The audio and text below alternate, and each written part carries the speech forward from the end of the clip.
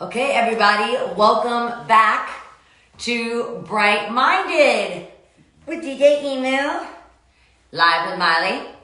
I spent the last week applying some of the advice and the pointers that I got from the past guests, like Chef Max's methods, how to waste less in the kitchen, thinking about Zion and his motto, no excuses, on days that I wanted to bail on my planks and push-ups and crunches. I thought about Alicia Keys and Lily Reinhart and how they've been getting creative at this time. So I got out my journal and started writing, which felt really, really good. I attempted Jeremy Scott's Repurpose Fashion project, which turns out is a great way to make DIY face masks. That's super important for keeping us all safe and healthy and protected, keeping ourselves safe, keeping others safe. So it was really cool to actually be able to take his idea and kind of reinvent it for the current times that we're in. So I made some DIY face masks. It's really, really important. So you know that I like to start the show with some good news. It seems that it gets drowned out in all the noise. And so I like to have a moment where the good news can really take the stage for a moment. So starting with, countries around the world are starting to see the curve flatten. This means that cases are either becoming stable or declining, and some countries in Asia and Europe are starting to lift restrictions on their lockdowns. But while this is good news, we still have a long way to go. Any lifting of restrictions is happening cautiously and slowly, and here in the US, we're still seeing thousands of lives lost every day. And in LA specifically, Mayor Garcetti, who you know I love so much, has already extended shelter-at-home order until May 15th. The curve is flattening, which is what we want, and that means we all need to keep doing our part with physical distancing and staying at home if we can, to make sure that that curve continues to go down. And since we're still actively fighting the spread of coronavirus, one of my dogs knows how to open the door. Hold on. Come here, buddy. Yes? He knocks on the door. Come here, Bo. Actually, it'd be a good update to show everyone how much you've grown. Come here. Come here. Oh, see? Much harder to pick up. This is Bo, short for Rainbow. You all remember him from a week ago. He is getting much bigger. Baby Bo is not that baby anymore. He's still my baby. Okay, so since we're still actively fighting the spread of coronavirus, this week I want to focus on learning from people on the front lines. In medicine, working in communities dealing with economic loss and food insecurity, working with at-risk populations, and politics and more. So Bright-Minded's guests this week are people who have been working hard to serve others way before this pandemic, and who will continue to do so even after the pandemic when it ends. But right now they're going even beyond, giving all their help to help meet the needs of our community, save lives, and to keep us all safe and healthy. So this week is going to be more of a Q&A type style, because I really just want to listen and learn from all of these experts and community leaders. So I have a few questions for each person. I'm really excited for all of us to get to know them better and hear firsthand about their experiences. So first, my first guest is Oscar Maitas, who's a doctor on COVID-19 unit in New Orleans. So Dr. Oscar Maitas, who's working with Ochsner Health, who's Louisiana's largest nonprofit academic healthcare system. Dr. Maitas has practiced medicine since 2009, and his expertise includes internal medicine, heart failure, and clinical science. So Dr. Oscar, because I got to call him that because we're casual now, we're homies. Dr. Oscar received his undergraduate and medical degrees in Venezuela and completed his internship and residency at Cook County Hospital in Chicago, Illinois. Dr. Oscar volunteered to work on one of the COVID-19 only floors at his hospital in New Orleans, and so I'm really honored to have him on the show because he is truly a healthcare hero. So let's connect Dr. Oscar.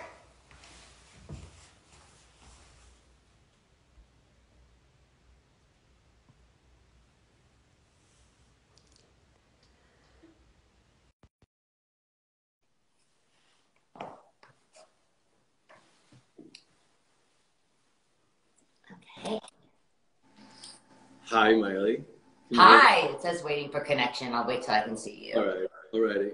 Uh, It's not my show without a few technical difficulties. Hold on one second. I'm going to call you right back.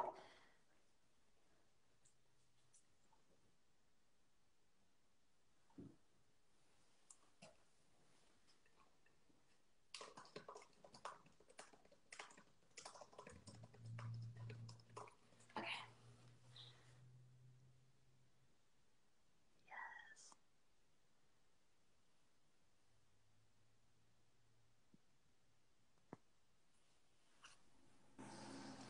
Hello. Hello. I can't see you. Can you see me? I can see you perfectly. I Okay, let me make sure everyone else can see you also. I'm going to check really quick.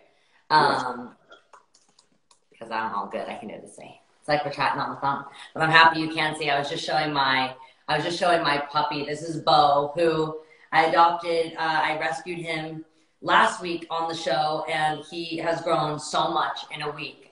It's crazy because doing the show over the last few weeks, I've really been able to kind of like document him, and he's just getting into his terrible twos right now. So you may see him chewing on my hand and my clothes, and as you would on a talk show with the host, being used as a chew toy by her puppy. Hi, people. I think your audience is able to see me. They're texting. They're actively that they can see me. Perfect. That's great. Okay, so I wanted. Can you hear me now? Damn. Okay, I'm gonna end and start over. So much for being on Right Minded. You're my first guest for the Hero Week, and it's just so fitting. I just want to thank you so much for all of your hard work, and thank you for taking the time to be here. Well, you're very welcome. Thank you for your introduction, and thanks for having me in your show. I think you're doing amazing effort here and trying to help the community and seed some awareness to everybody. I think, like you've mentioned, it's a group effort. Yeah, absolutely. And it's really you work just so hard, oh, you hear my puppy. I love your Hi, voice. Bo. You Yes. work so hard all the time, not just in this pandemic, but just year round, and dedicating yourself to saving lives is just incredible. And if I could use this platform to kind of highlight, oh, my dog is huge. Highlight, people doing this incredible work. I actually spent a lot of time in New Orleans because I filmed a movie So Undercover there for a couple of months, and I just made so many amazing memories. I ate so much food, so much good food. Every time I went anywhere, someone would offer me like a home cooked meal. So people were bringing like amazing food to set. I met so many local artists and musicians. I really dove into that music scene because it's just so inspiring. I'm from Nashville, so music is like the heart of New Orleans and of Nashville. There's just a lot of vibrance, so it's really devastating to see that New Orleans has been particularly hit really hard. It just breaks my heart because got such a personal connection with Nola. Yes, and Miley, that's the culture of NOLA. People here are very warm, and they invite you to their homes really quickly, and they greet you with food and with their with the warmth of their home. And it is a vibrant city with a lot of music, and this has been affecting the whole population. I mean, this is a city that strives on the service industry, on the nightlife, on the music industry, on street vendors, on people that are just out there serving the tourists. And all of a sudden we have this shocking situation, and it seems to have paralyzed a little bit of that beautiful culture. But you see in the people, you can still see the energy in them trying to overcome this and just trying to get things better. When I told them that you were hosting this interview, they were extremely excited. I think the people of NOLA love you very much, and right back at I love them very much. I've had a lot of times, a lot of karaoke nights. I believe there are some photos that I wish didn't exist of me walking up and down, in and out of some of the karaoke places. It's you. never really fair doing karaoke with me because I just hog the mic the whole time, and I turn it from like karaoke night to You take Miley over. concert night. But I have some great t-shirts, and I went to, got a lot of handmade and art that I love, that I still cherish. What is your kind of unit look like right now? What are you mostly seeing in your unit? First, I have to tell you that the whole hospital has transformed into a COVID unit, basically. We have strictly been managing the sickest of the COVID patients. So in that, having said that, the hospital kind of changed the appearance, and it's adapted to treat these critical care patients that need ventilation. So in an attempt of doing that and provide the best care for patients and minimize cross contamination, minimize exposure to us, the providers, we have to kind of transform the appearance of the inside as well. Not only mechanically and logistically with hardware and devices, but also, you know, we walk through the hallways, and this is actually a pretty refreshing time because we're using masks 12 hours a day. Just starting off there, we're using gowns and gloves to walk from one unit to the other. And when you're walking in the units, you're seeing every single patient. Majority of these COVID patients are intubated. We've developed criteria that if you need to be in the hospital, it's because you're very sick, right? Otherwise, we send you home and we want you to stay home and quarantine yourself. So we want people to avoid getting to this point of needing to be hospitalized, because once you're here, you're not seeing any more family visitors anymore. We've restricted that. So patients are alone in their room, and all they have is us. And and all we you know, it was pretty worrisome 2 weeks ago when this started in the front end, when all we were getting was the patient load that were getting admitted to these, and not knowing how long they were going to need support. And finally, as they improved and by getting the help they needed, getting patients discharged out of these units has really helped the emotional component of us as providers. So basically what I'm trying to describe is initially there was a lot of uncertainty, a lot of tension and stress. So the hospital also created spaces for decompression. We rescued areas that were usually for patient visitation and our meditation centers or yoga spots and food, you know, centers. So all dedicated to recreate the best environment so that we as providers can provide the care that the patient needs. So like you're saying, you know, you are kind of, you know, become the family, friend, and loved one because the visitors aren't allowed to come see the patients. So it's really important, I'm sure, for you to come in with good energy, even though you're going to be stressed and overworked and tired. How do you stay positive personally? You know, what inspires you to keep going and to walk in there with, no matter what you're feeling, that brave face, because you are their loved one at that time. 100%. And that is one message that has been clear to all of us in the hospital and has been one of the inspiring elements in our efforts in continuing to provide the best care that we can in these times of stress, when we're scared for our own safety as well, for our own health and our families. But having passed the curve a little bit and finally being able to discharge patients has become a source of gratification to us. So we have really put all of our efforts in trying to get our patients out of here. We do our best in trying to stay in contact, communicating with their families. We do FaceTime video conference calls so that families can see their patients. But you've seen some amazing camaraderie, some support system that have been created here within the Osher community. And I think probably throughout hospitals all across the country, we're united in this, and we have to stick together in order to overcome this. It's not a one-man job, you know. Yeah.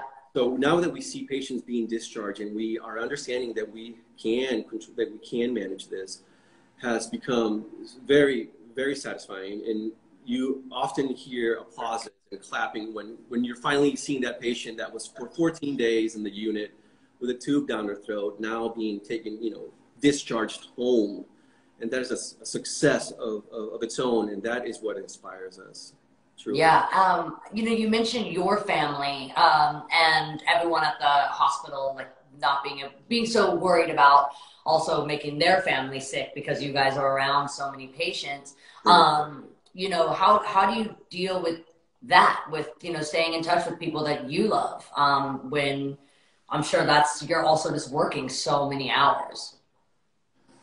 It's tough. Fortunately, I have a very supportive and understanding that I go home to every day, and she is very loving and takes very good care of me and our two boys. to whom we've had to explain why they can't jump to daddy when I come home.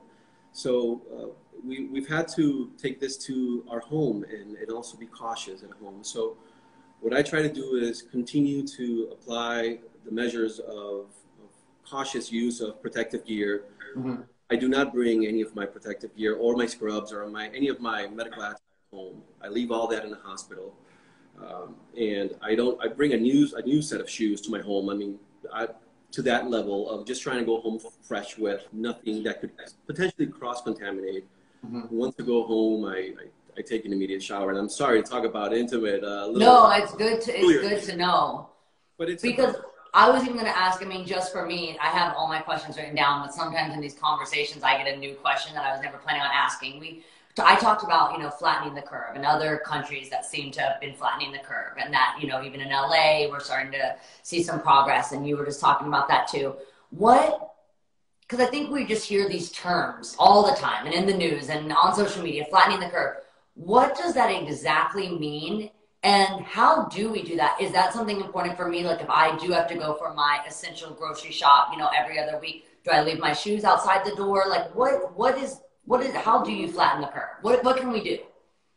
That's an excellent question, Miley. And I think that is where all of you outside of the hospital can help. We certainly don't want to have more patients come to the hospital if they can avoid it.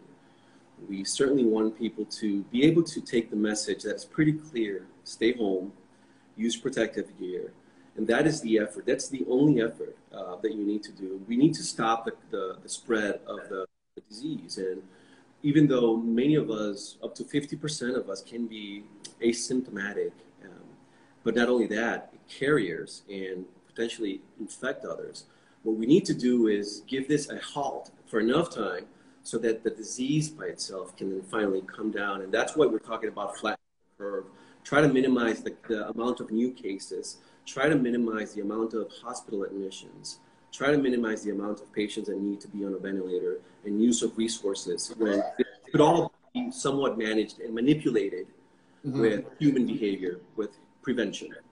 And I don't want to take up too much of your time, and you actually just totally answered one of my next questions, which is how do we support you? Which I guess how we support you is by doing what we're told is going to keep everyone safest and keep people out of the hospital. So you want us really taking our stay at home seriously, masks, gloves. But the question that I had just hearing you talk about this, so talking about like asymptomatic and carriers, that's why it's so important for everyone. Because when people go, oh, well, I'm young or I'm healthy or I feel good, I've been home, there's a way to be a carrier or to be asymptomatic where you can infect others and not know it. Is that what I'm understanding?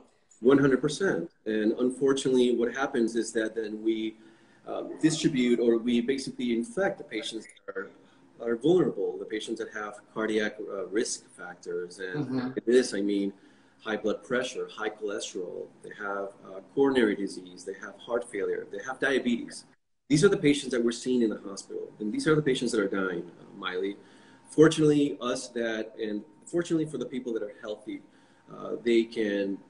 they're resilient, but their duty is to try to stop the spread of the disease. But also, I want to remind the people that these people that have had these coronary cardiovascular risk factors are all lifestyle modifiable. So this should be a wake-up call for all of us. We should be healthier. Right. We should eat healthier. We should do more exercise. Yeah. We should have better lifestyle habits overall that can decrease our risk to having cardiac diseases. But in terms of what you're saying and what you could do also is that I think that you continue to use protective gear. I'm seeing people saying, I stayed at home for a month, like what the heck? I think that we just have to wait this off, until it cools down.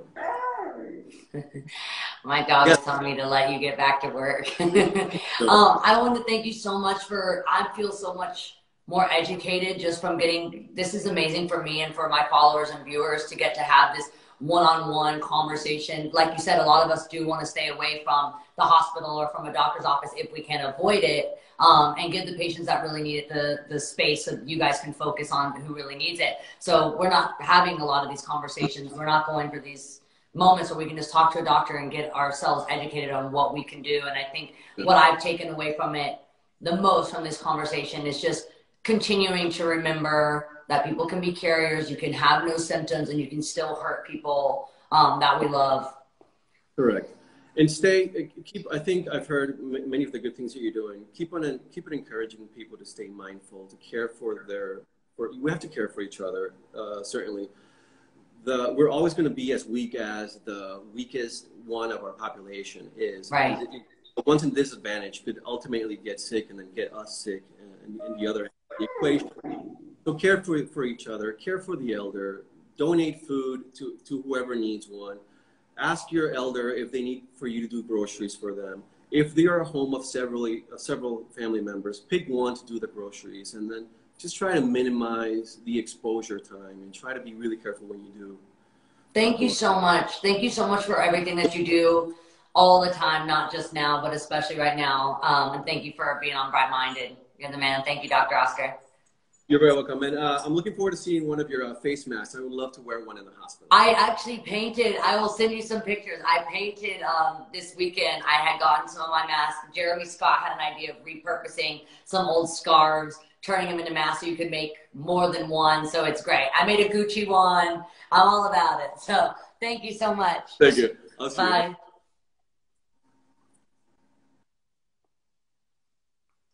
That was amazing. The entire time I kept feeling like my eyes just started to water because you can just tell that these doctors and these healthcare workers are just like totally exhausting themselves and working so hard to keep us all safe and healthy. So just super, super inspiring. To talk to another amazing doctor, we're going to talk to Cyrus Madad. That's our next guest, Dr. Cyrus Madad, who is a nationally recognized leader in public health and special pathogen preparedness and response. She is the Senior Director for New York City Health and Hospitals Special Pathogens Program, and you may also recognize her from the 2020 Netflix docuseries Pandemic: How to Prevent an Outbreak. So in addition to being a badass public health leader, she's also a mom of 3 kids. She's been helping lead NYC's response to the pandemic, coordinating the efforts to expand capacity for COVID-19 patients, like working with local hotels to convert them for patients, for example. So this is an honor to connect to this next hero. So let's do it.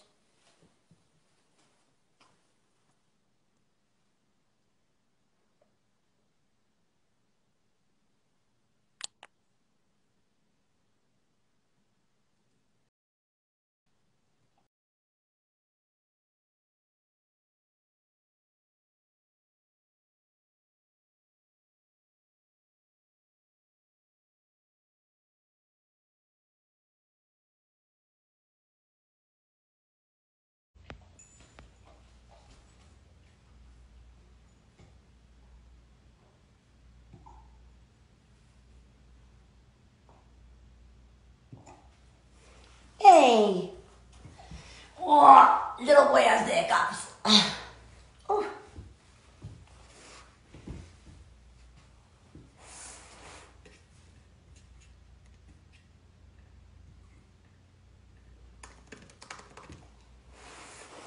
While we wait, here, come here, buddy. Right here. Oh.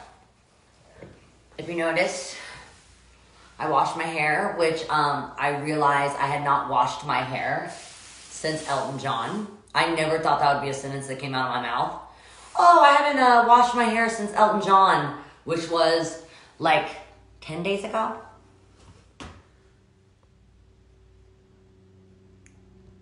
Yes. Dr. Madad is joining.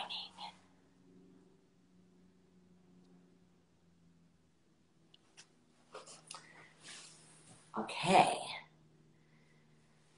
Cyrus Madad, connecting now. Hi. Hi, how are you? So good to see you on the screen. This has just been such an amazing beginning for our Heroes Week. I just had an amazing conversation with Dr. Oscar in New Orleans, and now getting to hear from you in New York. I wore one of my favorite New Yorkers, Debbie Harry, just for you. Thank you. I love it. There's such a magic of the city. I've got to spend so much time there, and just so much history and so many iconic artists from New York. So it's just devastating to know that it's being hit so hard with this, with COVID-19. So I'm just really happy to get to spend a little bit of time with you, and I'm just honored to talk to a woman who shows us that we can really have it all and do it all, of balancing your passion and your dreams and taking care of people, but also be an awesome mom. I watched Pandemic on Netflix, and so I was just super inspired by you and how you balance that. And I have a feeling that it could be even more challenging in a time like this. How is that, balancing being a mom at this time and the stress that you're under? Well, and first, thank you for obviously all the comments you made. I think for me right now, it's one of the most exhausting periods of my life, but it's also one of the moments where I'm extremely proud of everything that's going on behind the scenes with healthcare workers and, the amazing fight that they're fighting in combating COVID-19. I have 3 children. I actually had a baby. She's actually 12 weeks today. So she's my pandemic baby. I actually delivered her 6 weeks before the first case of 19 hit New York. And then a week after I delivered her, I went right back to work because we knew that this was something that's going to impact New York City and New York State, given that it's a melting pot, given how, it's the international hub we have in New York City, over 8 million people, and we knew this is something to prepare for. So, my family and my kids have been very supportive, but it's certainly obviously a very scary time for everybody. Wow. I could not even imagine. That's just so, I'm just so inspired by you, of like your dedication. And I feel very taken care of knowing that you and people like you exist, for people like me, and keeping everyone safe and healthy, and just knowing that you're there makes all of us be able to just feel more protected. But it's still just a really terrifying time for everyone. I wanted to ask you, how do you stay inspired? Is it your family? How do you stay encouraged? And then what would you tell other fellow healthcare workers that may be watching now that are struggling during this time? How do you do it? How do you stay light? It's definitely very difficult, and this is probably the biggest marathon of all of our lives. Not just for those that are healthcare workers, those are on the front lines behind the scenes, but even just the general public. The United States hit a huge milestone where all 50 states are under a declaration of disaster, if you will. Everyone obviously sheltering in place, social distancing, staying home. Nothing like this has ever been seen before in U.S. history. And so this is, a team effort. From a healthcare perspective, it takes a village to respond to this type of incident. It's not obviously a one-person team or a one-man show. It really takes an entire village, an entire healthcare system to respond to this growing epidemic. You're seeing in New York City that the number of beds that we're trying to continue to add for the potential ongoing surge of patients. Each one of those beds that's coming online in the hours to come, days to come, represents a courageous healthcare worker that's going to be taking care of, a patient in that bed. And so this is something where we all need to come together as one, not just as one government, but as one society, because we're all in it together, and every one of us plays a part in this pandemic. I always get to, some people always ask me, what can I do, as just a general person. I'm not a physician, I'm not a nurse, but in order for us to get to the post, COVID America that we're trying to get back to our normal life, there's really 2 main things that all of us really need to do. And the first is we need to continue to abide by these social distancing measures. We need to continue to change our behavior. So these everyday measures that you see public health workers constantly harp on, washing your hands, covering your cough, staying home, things like that. Those are the things that are actually flattening the curve. So I'm sure everyone has heard about flattening the curve so many times, but that's what it's doing. But the other aspect is, staying informed and going to credible sources. There's so much misinformation out there. And even my own family member, they're constantly texting me of, do you think this remedy works? And should I do this? It's completely not based on science. So this is a time for science to speak. This is a time for people to really, listen to those that are in the field to get their advice and to make sure that they're following through. So we talk a lot about reliable sources on this show. We've talked about, reliable source can also be just, in reliable sources, when I kind of talked about it for my kind of fans, have been, not gossipy text chains, not social media, not random tweets, not family members or your drama loving friend that loves to send you every clickbait interview. Be very protective of yourself and the information that you put in, because our thoughts determine how we're going to feel. So anxious, misleading, clickbaity information makes us all feel panicked. And, for me, I know that a lot of my anxiety can actually cause things that could be mistaken as symptoms, like shortness of breath from holding my breath, and then completely putting myself into an anxious spiral. And it's really important that healthy people stay out of the hospitals, and so those that are really affected can get the treatment and attention, because anyone in the hospital that shouldn't or couldn't be there, one, right, you're exposing yourself to those who are sick, but also you're taking away the attention from those that really, really need it. So it's really important that the healthy or asymptomatic, right, stay home and isolated, rather than causing anxiety or fear. Anxiety attacks can bring on some of those symptoms and make you feel like you need to go to the hospital. And it's really important that what would you say to, what are the symptoms that would make you want to go to the hospital? What makes you stay at home? Where's the line? So, and that's a great question, because with COVID-19, it's a very large spectrum of illness. A lot of people, either they are pre-symptomatic or asymptomatic, or either they have a mild version of the disease or they have a very severe or critical version. So, a lot of people fall under those different buckets. But in terms of when to see a healthcare provider, if you don't, get better with 24 to 48 hours, certainly make sure that, you call your healthcare provider. But really, one of the key symptoms is if you start to experience that shortness of breath, it's really time for you to get medical help right away. And that's very important, because what you're seeing, at least here in, New York State, New York City, the number of people that are dying in their home has, quadrupled. Usually you see on any given day before COVID, a handful of people dying in homes, over 20. We're seeing 200 people now, majority obviously related to COVID. So make sure that you seek healthcare services if you need to. But I think another important concept is everybody understands first line of defense, second line of defense, third line of defense. Our first line of defense is our everyday measures, our social distancing. If we're able to stay home, if we're able to, cover our cough, stay healthy, that should be our first line of defense. Our second line of defense is need to see a healthcare provider, a hospital. We're going to be here for you. We're going to treat every single patient that walks into our doors and give it our all. We're going to give the same, type of care to every single patient, regardless of your ability to pay, your immigration status, your racial profile. And none of that matters. We're going to give the best care possible. But at the same time, knowing that we're in a crisis situation, this is something that we have never experienced before. Hospitals are getting overwhelmed. Not something that we're used to. We're in a crisis standard care type of environment. And so while you're going to get that great care, at the same time, we want to make sure you're staying out of the hospital if you don't need to go to a hospital. So other people that actually need it are going there. A lot of people also, it's hard for them to kind of get into the thinking of, well, I'm healthy. I don't feel, that I have COVID. I can just go out to the grocery store and kind of do what I need to do. But it's not about you.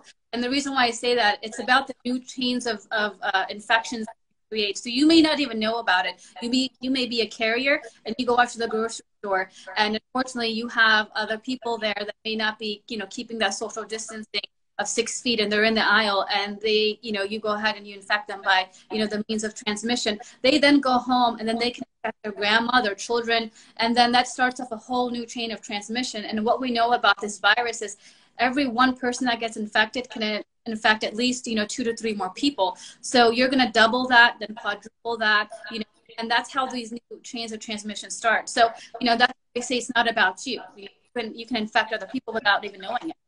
I was thinking a lot about, I'm someone that I'm very I love people and I love meeting new people. I love talking to people. So this has been really challenging for me, who just loves to connect. So that's why I created this digital platform, so I can still do it. I can still feel like I can give you a hug and thank you without touching or putting you at risk. So there's just been a lot of ways that I've been trying to get creative that I feel like I could still make an impact on someone without having to get near them or put them at risk in any way. So one thing that I've been doing is like wearing really funny shirts that say funny things or have funny pictures on them to the grocery store, because it feels really weird to, we're not used to this society where like I'm supposed to keep my distance or not hold the door for someone, or it just feels, it's really hard to retrain yourself of what's appropriate. And you know, like even when I have done my essential shopping, which I try to keep to a minimum, it's like you almost really have to continue to remind yourself or write it down somewhere to say, make sure you're keeping your distance or whatever you need to do, because I feel like that's been the hardest thing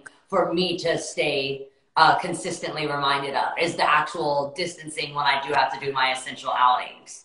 Yeah, and you're certainly not alone. I think, you know, a lot of us are, you know, are in that social environment, or, you know, that person type, structure. And it's very hard, but, you know, this is where I think once we overcome COVID-19, and we are, where there's going to be a light at the end of the tunnel, this is not something that's going to go on forever. But in order for this to be done faster, it takes all of us. It's not just the government that knows these measures, but all of us play a role. But I think what we're going to see is after this is all done with, is people are probably going to be very reluctant in shaking hands, you know, hugging each other, because they're going to remember what infectious diseases do. So this is obviously just one infectious disease. Seasonal flu is something we see every year. And it spreads very similarly through the respiratory route, you know, people coming in close contact with one another. But I think generally what's probably going to happen is people are be more reluctant and in terms of, you know, making those close contacts, which, you know, it's kind of a double-edged sword. So one of those things. Yeah, it's tough too, because these little changes, you know, they'll be probably easy. Once this does go back to normal, when we go back to normal, those will start to fade out, and it'll feel like you want to creep into what you've been known to do, which is, hi, nice to meet you. I mean, I think a reason why it's very uncomfortable for me, because I do a lot of meet and greets before I do a show, and I always want to hug my fans and shake my fans' hand, but then I can't continue to do my job if I do get sick, and then I'm shaking you know, all these hands and hugging all these people. So I think it's like you said, it's a really good lesson that we're going to learn to take into our non-COVID world, that we need to just protect ourselves, because I think this is a really good wake-up call of, you know, we can connect without putting each other at risk of getting each other sick. That's right. That's exactly right. The other thing that this virus is actually doing is, besides, you know, the effect it's having on people and the health and hospitals, you know, it's actually, you know, revealing the gaps and the weaknesses in our society in America. So you're probably seeing, you know, in the headlines of people that obviously are at higher risk of getting COVID-19, not just those with underlying health conditions. And unfortunately, in America, a lot of people have underlying health conditions, even obesity. We obviously have an obesity epidemic here. And this is a time for people to really look at themselves and see, I need to get myself in better shape, my health into better shape. Because it's not just COVID-19, it's everything else that's down the line that can affect me. But some of the other things that it's revealing, you know, in America, is those that don't have insurance or that are underinsured, have lack of access to healthcare services, those that actually work in essential jobs and don't have paid sick leave because they're forced to now go to work because they need to put food on the table, then they're exposing themselves and their loved ones. And these health disparities, inequalities that we're seeing. So it's actually revealing all of these underlying health conditions that we're seeing in America. And one of the things I really hope that comes out of this whole pandemic is that we are, you know, able to actually work on some of these underlying issues and make America a better place for everybody.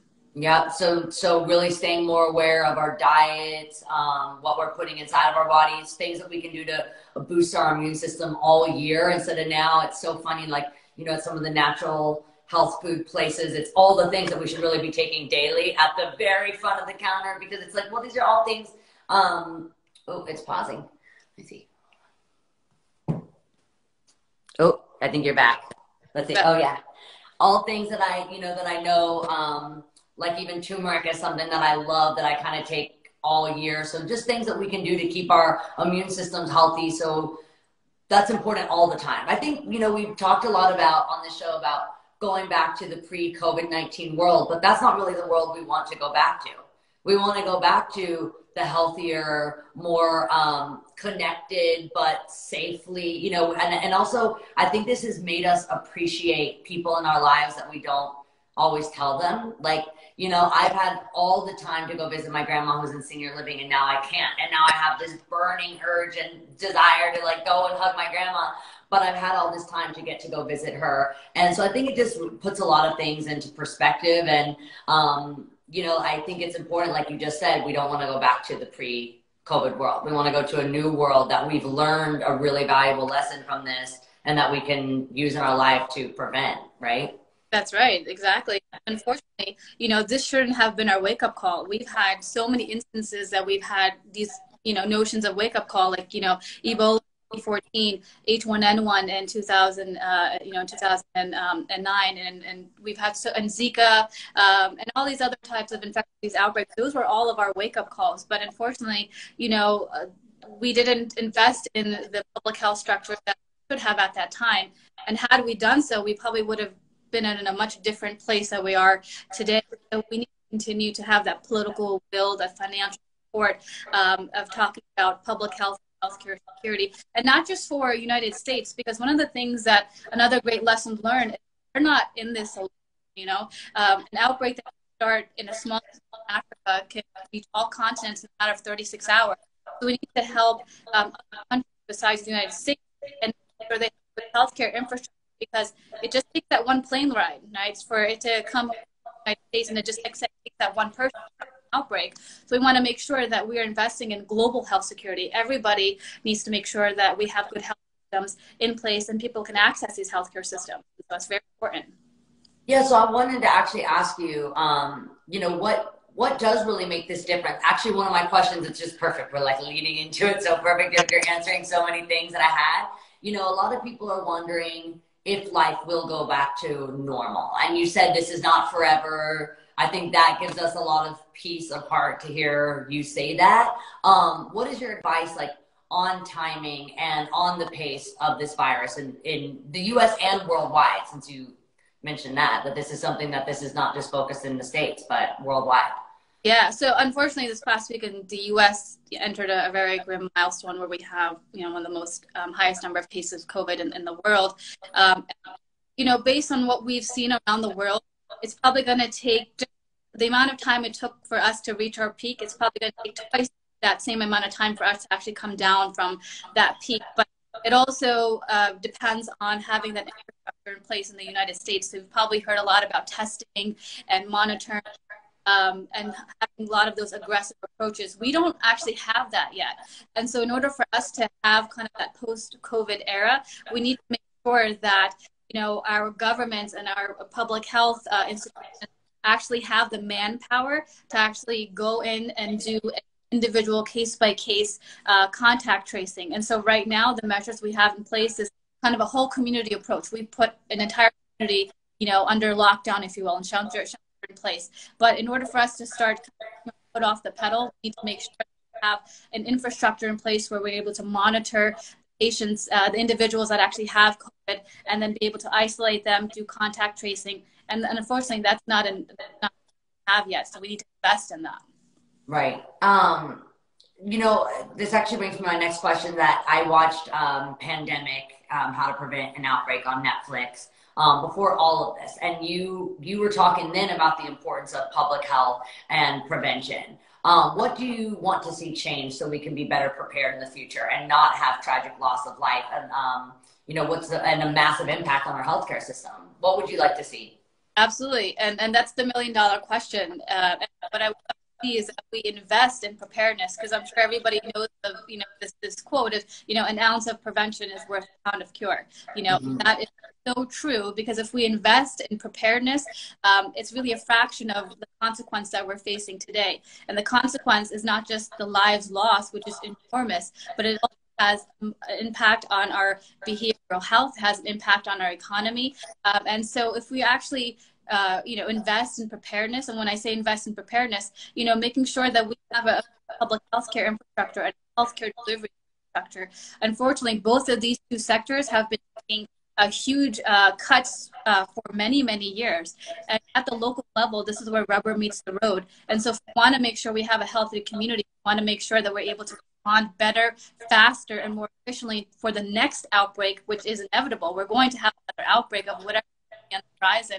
We need to make sure we are preparing for it today, investing for it today.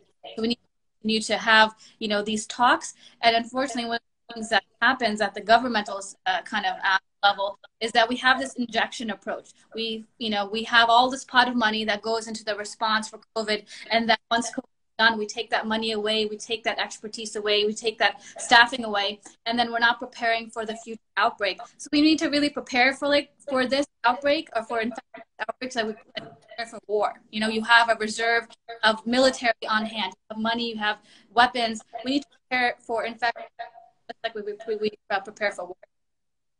Thank you so much for your time. I feel like that was something that was really helpful for me also, just staying prepared. I don't think I realized that we put it's like anything, you put the focus when it's happening, but it's very easy to forget when things do go back to normal. And we have to know that, I like what you said about this is like preparing, like you would prepare for anything else or for war. And I think that just makes us be aware of how important that our votes are, how important us as the general public, how much change we can really make by our vote, and by continuing to just stay involved and stay aware, and when this is all over and goes back to normal, that it's important to stay alert and to try to keep everyone safe so we can avoid something like this again. And like you said, if that is inevitable, how are we preparing, and how are we demanding that our states stay prepared?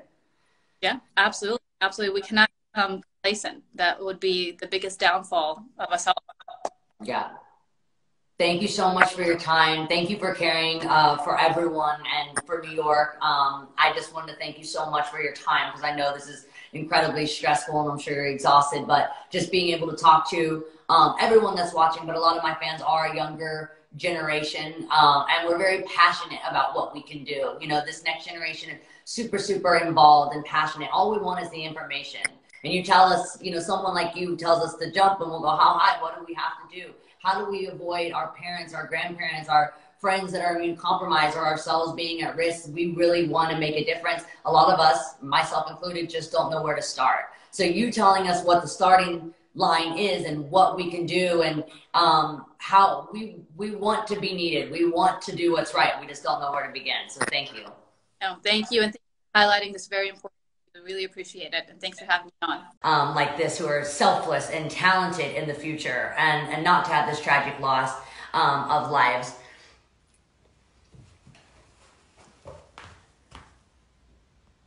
It's frozen. And I know that there are so many people around us, friends, parents, neighbors, who are stepping up during this time and going above and beyond to help on the front lines or behind the scenes too.